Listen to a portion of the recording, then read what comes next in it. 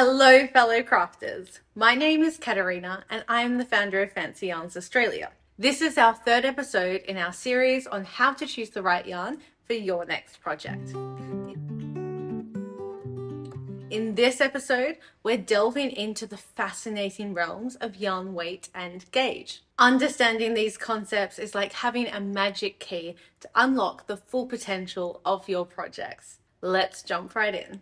Yarn weight is more than just a number on the label.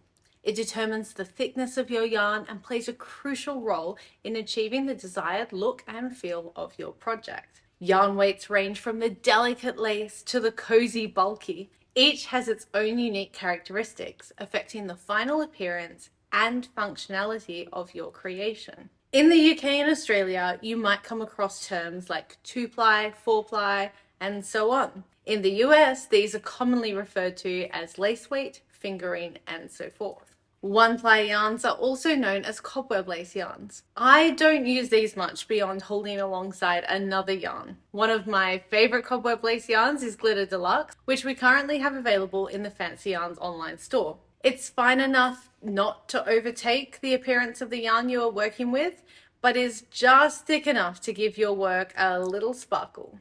2-ply yarns are also known as lace weight yarns. These yarns are perfect for very delicate lace work, including beautiful Shetland lace and airy shawls and scarves with a gorgeous drape. One of our favorite lace weight yarns at Fancy Yarns Australia is Juniper Moon Farm's Findley. Now, this is where it gets confusing. In Australia, we use the terms 3-ply, 4-ply, and 5-ply to refer to 2 yarn weights in the UK and 2 in the US. In the US, 3-ply is known as fingering weight yarn. The US term fingering weight yarn also refers to 4-ply yarn. You may hear the terms light fingering weight yarn, which can often include 3-ply yarn. In Australia, we also have 5-ply yarn, which is still considered 4-ply yarn in the UK. In the US, 5-ply is known as sport weight yarn. 4-ply yarn is great for socks and shawls. It is a very versatile yarn. It can be used to create garments as well, but please note that these take considerably longer when using a 4-ply yarn. However, the yarn does work up beautifully, especially when working in lace. One of the reasons everyone loves 4-ply is its ability to drape gracefully. 4-ply is great for socks as the stitches are fine enough to create a beautiful definition on a smaller item, such as a sock. We have a huge range of sock yarns available at Fancy Yarns Australia, including from local Canberra-based dyer Obsession Yarns. Now for my all-time favourite yarn weight, 5-ply. 5-ply, also known as sport weight, is the most versatile yarn weight in my opinion. It's a little bit weightier than 4-ply, so it makes it quicker to knit, but it isn't as thick as 8-ply, so it can work up more intricately. Our top selling 5-ply is Dungarees Paint, spun from recycled jeans. This is a favourite yarn for creating stunning summer tops like the one I'm wearing right now. 8-ply, also known as DK or double knit, was the very first yarn weight I started knitting with. It's a great in-between yarn, not too fine, not too bulky. DK is great for garments as it knits up quickly, but is fine enough to create a garment with a beautiful fit. We have a few really popular 8-ply yarns, including recycled tweed. This is a recycled wool poly blend made from 100% recycled materials. Comes in a range of colours and is so easy to work with.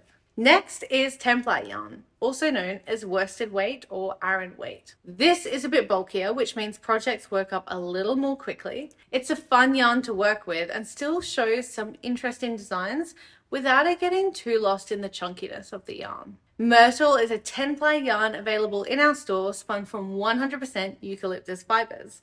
This yarn is incredibly soft and has so many other amazing properties, including being antibacterial, compostable, and sustainable.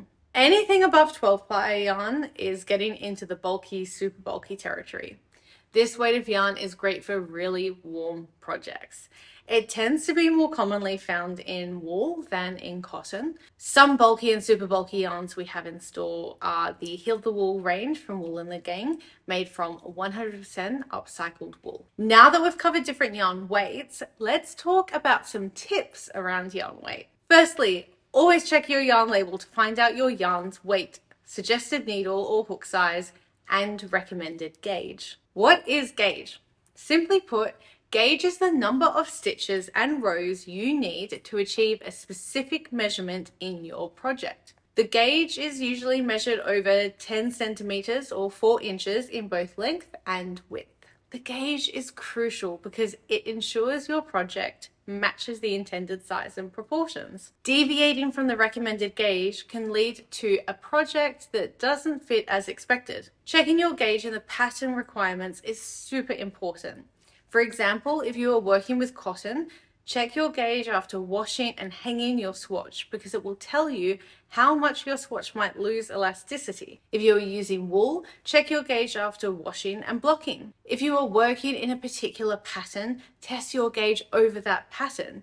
Don't just test it over stocking stitch or single crochet. Of course, gauge is more important in some patterns than in others. I know there are some people who will fully test a swatch for every project. For scarves and shawls, I tend to wing it a little bit because I can usually guess the approximate gauge, and for me, the precise gauge isn't too important. This is just my personal way of doing it though. If you fully test your gauge for every project, all power to you. So how do you achieve the right gauge? Well, it often involves adjusting your needle or hook size. If your stitches are too loose, try a smaller size. If they're too tight, go up a size. I recommend creating a gauge swatch to test your tension before diving into your main project. It's a small effort that can save you from major headaches later. But what if you can't match the gauge exactly? Fear not, my fellow crafters. This is where a bit of math can come to the rescue. Calculate the difference between your achieved gauge and the pattern's gauge.